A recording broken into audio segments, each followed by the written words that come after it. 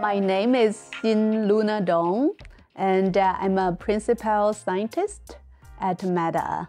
And in particular, I'm in the Meta Reality Lab. So that is where we develop all of the AR, VR techniques.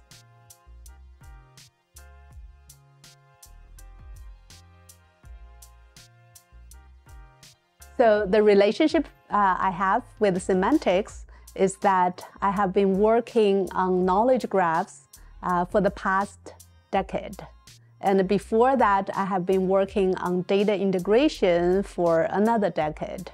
And in this 20-year journey, I have been building 3 particular knowledge graphs, starting from the personal knowledge graph, which is my PhD thesis. It's called SEMANTiCS for personal information management, to Google generic knowledge graph. And this is at the time when I worked at Google from the year of 2013 to 16. And later on, the Amazon product knowledge graph. And this was at the time when I worked for Amazon. And this is the product knowledge graph, which is text rich. We use the knowledge graph to support 3 different kinds of applications, including Google Web Search and QA. And later on, for Amazon kind of e-business, like detail page, search, recommendation. And recently, we have been using public and personal knowledge graph to support smart assistants.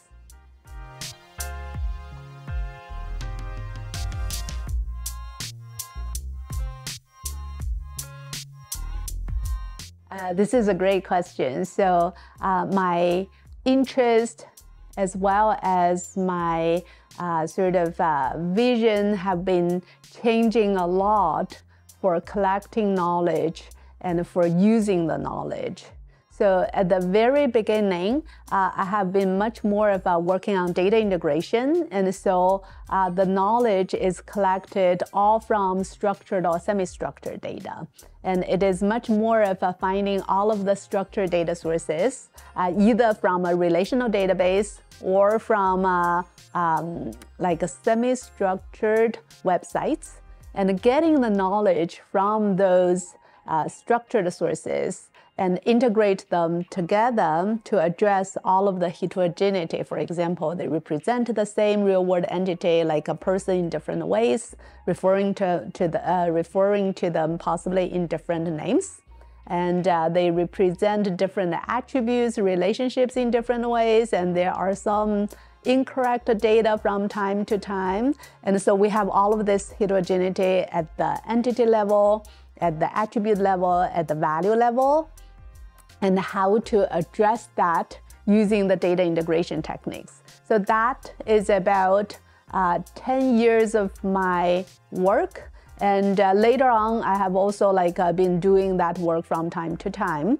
But after the first 10 years, I sort of started working at Google and have been putting a lot of efforts into how to extract knowledge from the text sources. Now it is not structured or semi-structured data, but more of unstructured data. And later on, it even comes to media data in multimodal extraction. And so we do this knowledge extraction in addition to knowledge integration to get the data from text web sources, from product profiles, etc. And in the past 3 to 5 years, I have also been doing knowledge mining, where we try to mine a deep taxonomy from the text sources. So again, this knowledge source has evolved from structured, semi-structured data to text data. So this is one part. And then another difference is now I'm thinking of more of what is the best representation of the knowledge. It used to be symbolic form. We have this triple form, subject, predicate, and object. And then now with the glory of the large language models, and it's much more of, can we actually use the neural form of knowledge to improve the applications? And this is not new in the sense that even 5 years ago, or maybe like 10 years ago, we are already doing, for example, this knowledge embedding. But there, the knowledge embedding is much more in terms of what is the relationships of the edges and the nodes. And the nodes and edges are basically represented just by an ID. But now, with language model, we really want to understand what are the attribute values, what are the sort of meanings of the text tokens for the entity descriptions, etc. And so we need new technology or new way to embed the knowledge in the neural form using the embeddings. And how do the symbolic form and neural embeddings coexist? So, and how to use both forms of knowledge to best support search, recommendation, etc. So that is my current focus.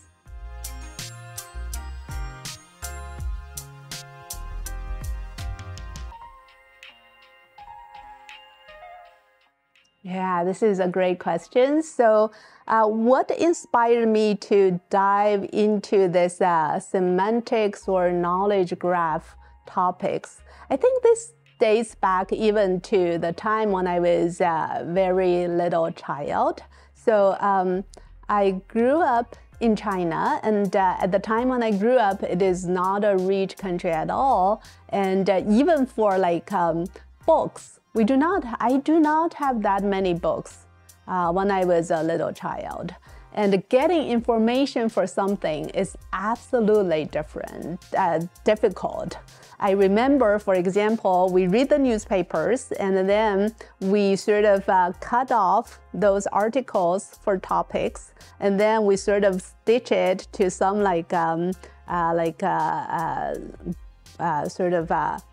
booklet.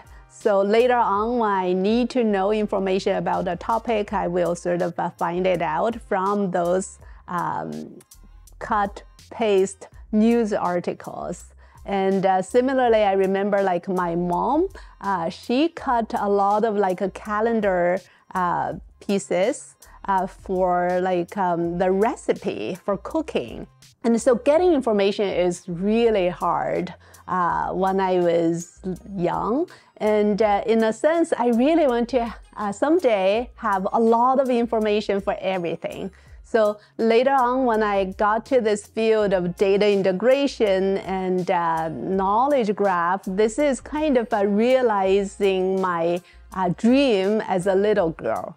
But that's not all of it. And then later on, we have the web, and we are getting more and more information. But then we get to the other side. And so it is still very hard to find the information. And also, it is not so easy to find correct information because there are imprecise information on the web as well.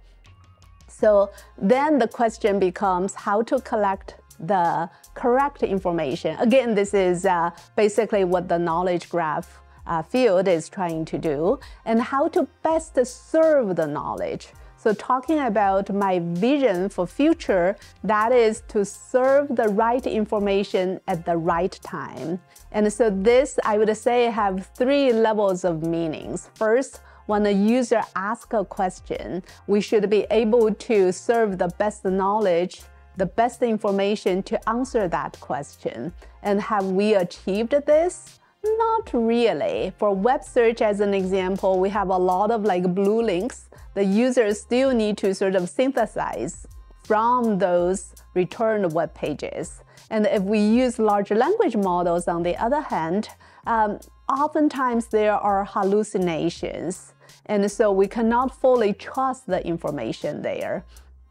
And so how to answer questions with all correct factual information, that is not a solved problem. This is the first level. The second level is how to help users realize the unknowns. Sometimes they have blind spots and they do not know what they do not know. And so they won't ask questions about this. But this can still be useful information for the users. And this can be done, for example, through recommendations and how to best recommend information or other related stuff that, for example, movie information, product information to enrich the user's life. That's the second level.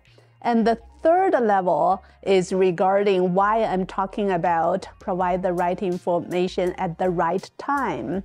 And this is regarding what is the best time to serve the information, especially if it is recommended information. So it means we do answer users' question reactively. We also want to proactively push some information that is useful but not overwhelming or distracting. And so that is what I mean by at the right time, and that needs a lot of study as well.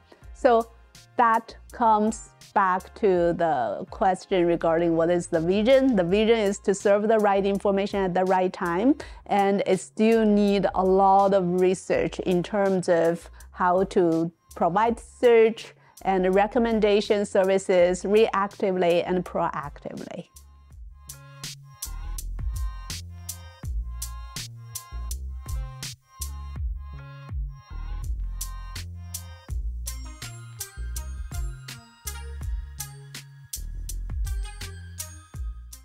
This is a great question, and the answer is almost certain at this point. So the new technology to revolutionize knowledge graphs is large language models at this point. And large language models can help both in terms of collecting knowledge and more to serve the knowledge. And I know there have been a lot of study regarding, or a lot of debates regarding, with the large language models, do we still have or need the knowledge graphs? These two are actually complement each other instead of like competing with each other. And so for large language models to be really useful, as I just mentioned, we need to get rid of all of the hallucinations and improve the factuality of the large language models is one big topic to make large language models useful. And to do this, we will need the knowledge graphs to provide the correct factual information in the conversations. So that is one big challenge to improve large language model and to help the usage of knowledge graphs. A second challenge for large language models is multimodal understanding. And this is important for knowledge graphs as well, because we can now provide multimodal knowledge, and that can support a whole lot of new technologies for large language models. And the third thing is personalized large language models. That's the third kind of challenge to improve large language models. When we are in the conversations, when we answer the questions from the users, we want to personalize the answer such that it is best useful for the user. And how to enable that? This is where the personal knowledge graph can kick in and help. So what is the information that is particularly relevant and critical for the personal user? And what are the past experiences that can help for future recommendation? And how to do all of this while still preserving the privacy of the users. And these are important things we need to study. And so I hope this answered this question. With the new technology of large language models, we can see new revolutions for knowledge graphs.